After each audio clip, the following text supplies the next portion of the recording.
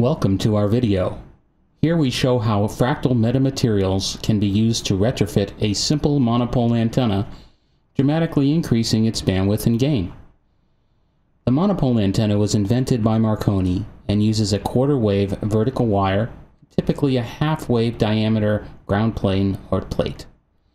It's very simple, omnidirectional, and the most common antenna in electronics. By using a calibrated Agilent network analyzer, we can go and find out what this looks like. We can show both the gain and SWR of an 800 MHz monopole, as we will here. We use the usual cal kits for S11 and normalized to a 6 dBi log periodic for S12 on the network analyzer.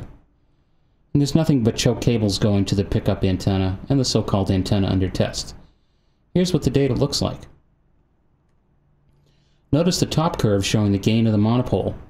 Since this was calibrated against a log periodic antenna as a standard, you can see that the gain is about -5 or about 1 dBi, exactly what you'd expect from a standard monopole. The SWR has a moderate Q, or said another way, a limited passband. There's no first harmonic, and you can see the edge of the second harmonic over on the right coming into resonance. The monopole works fine for a narrow band of interest, but it's useless in most modern wireless apps where multiband and wideband uses are required. Wouldn't it be great to have a simple way to broaden the bandwidth and keep the gain about the same or better?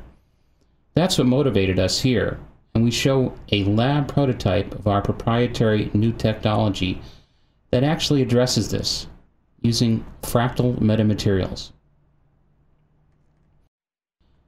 Fractal scientists invented fractal antennas and fractal resonators and reported them in the first scientific publication in August of 1995. Resonators are tuned circuits. We use fractals to make the tuned circuit without any components and just as a circuit board trace. They are partless circuits. When placed close together, these fractal resonators use evanescent waves to essentially talk to each other, effectively making a sheet of resonators acting as one unit. It has an unusual current distribution compared to a continuous sheet, and such a resonator sheet is also called a metamaterial. Fractals enhance this metamaterial property by increasing the bandedness and bandwidth and shrinking the resonator size for greater packing and performance.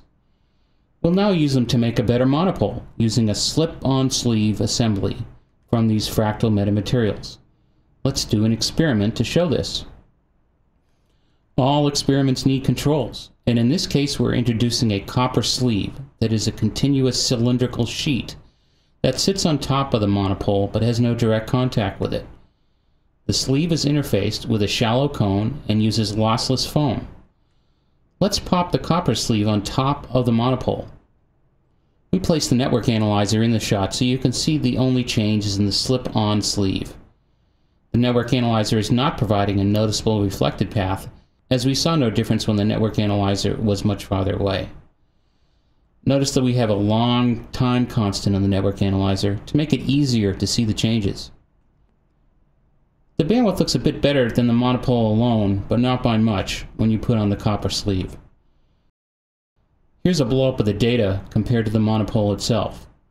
Notice how the sleeve of copper actually suppresses the gain as you go up in frequency. Maybe a little bit better at resonance, but nothing to write home about. Now to replace the copper sleeve with one made of fractal metamaterials. The blue tape is used to secure the fractal cylinder and is lossless at these frequencies. Here's the two side by side, that is the copper sleeve and the fractal metamaterial one. And now, of course, we're going to do the same slip-on procedure with the fractal metamaterial.